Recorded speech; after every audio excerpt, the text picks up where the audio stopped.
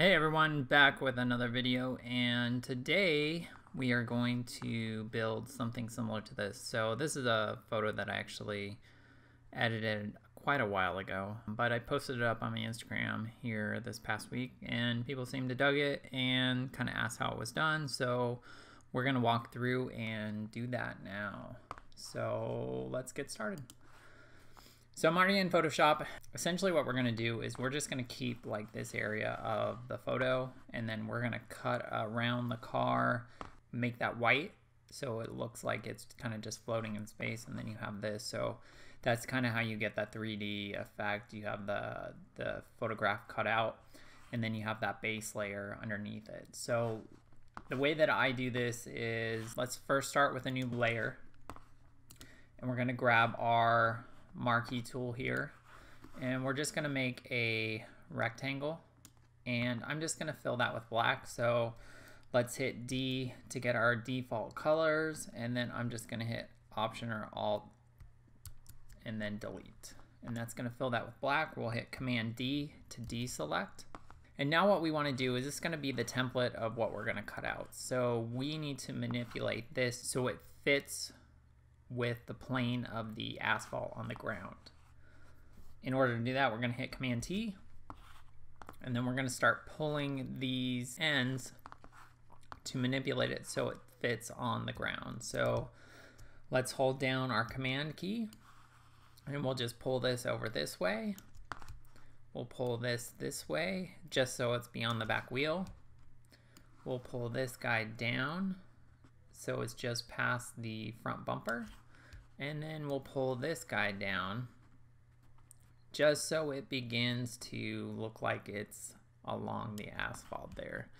Now this one probably needs to go out a little bit more, and maybe this one needs to come back a little bit.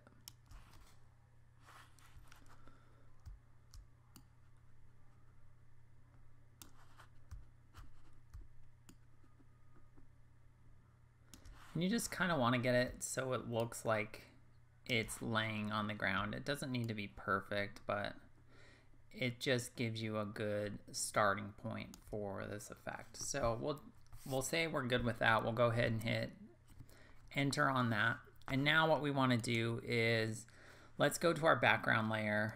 Let's just make a new layer. So we'll hit Command J to duplicate that. And now what we're going to do is we're just going to cut this out. So let's grab our pen tool, and we're going to make a selection here all the way around the car. So I'll come in here, and we'll just go along the car, and we want to get a really good selection. This is what's going to blend in with that white background.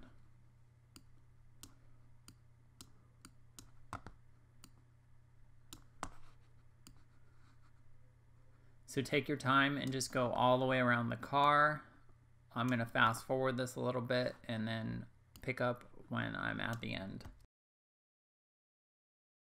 All right, so now we're back at the beginning, and we're just going to close that selection. We are going to right click, click Make Selection. We'll feather that 0. And then we're going to come over to our background copy layer, and we're going to apply that as a layer mask. Now if we turn off that bottom layer, you can see what we did. Let's turn off that top layer too. And so now you can see we have our base layer, and if we build a new layer underneath that, let's hit X to get white, and then let's go Option or Alt Delete to fill that with white. We'll move that underneath, and now you can see our car is cut out. We have that frame. And now we want to make it look a little bit more like it's a photograph and kind of floating. I also don't really like this line here. I know it's technically right, but I think it looks a little weird. So I think we want to maybe grab our pen tool, or maybe even the polygonal lasso tool, and we'll just come in here and let's go straight over to here. And let's see how this looks.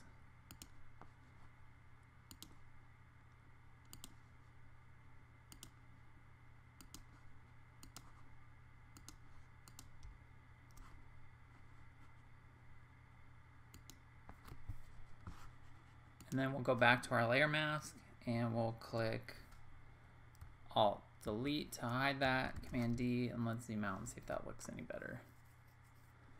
Maybe it looks, I don't know, maybe it looks better. We'll see.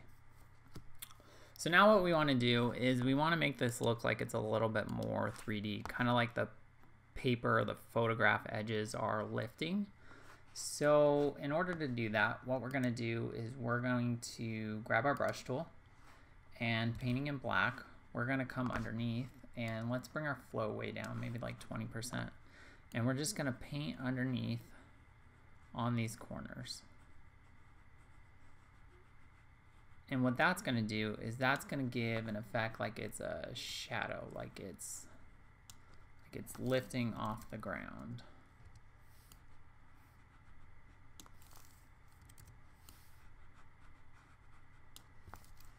And we'll come back. I know that looks terrible, but we'll come back with our, let's put a layer mask on that. We'll come back and we'll brush some of that away, painting in white.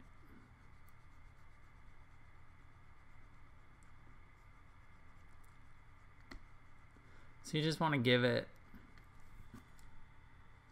a little bit of shadow to give it some of that 3D look.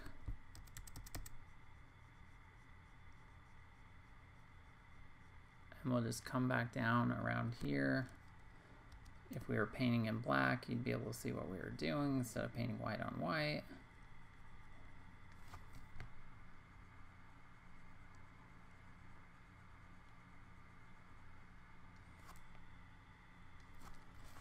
The other thing that we might be able to do, let's hide this for a second, let's try something. Let's click this layer. And let's click Command J to make a duplicate of it. Let's bring this underneath. And you can see that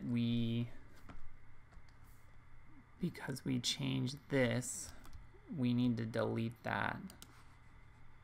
So I'll just come in here, select that, hit delete. We'll go Command D to deselect. And then let's go up here. So let's go up to our filter and let's go to blur and let's go to Gaussian blur. And let's see if that will do it for us. I figure we already made that layer. Maybe we can use it. So let's say that that's okay. And you can see what that did is that gave us kind of a shadow all the way around. We don't necessarily want that because we wouldn't see a shadow behind. So let's put a mask on that. Let's grab our brush tool, painting in black. Let's raise the flow back up to 100%. And then let's just go in and mask that away.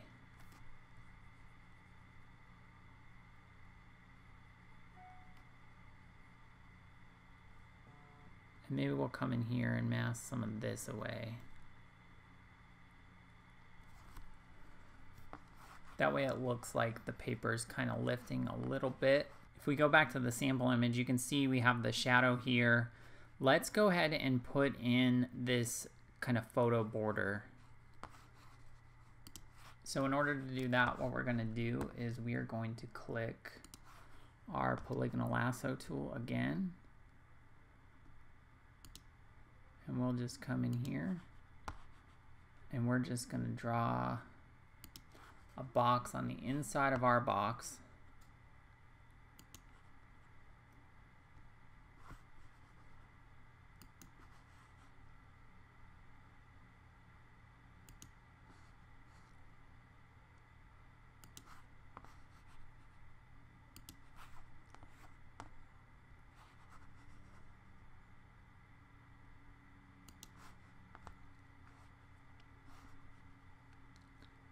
We'll just go all the way around until we get to the other side.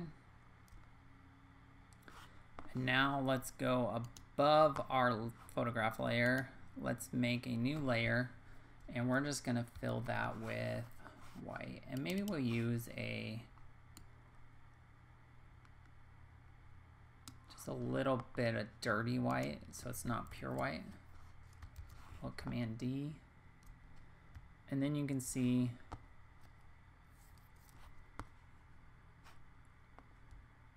we have our kind of floating off the photograph like 3D kind of look.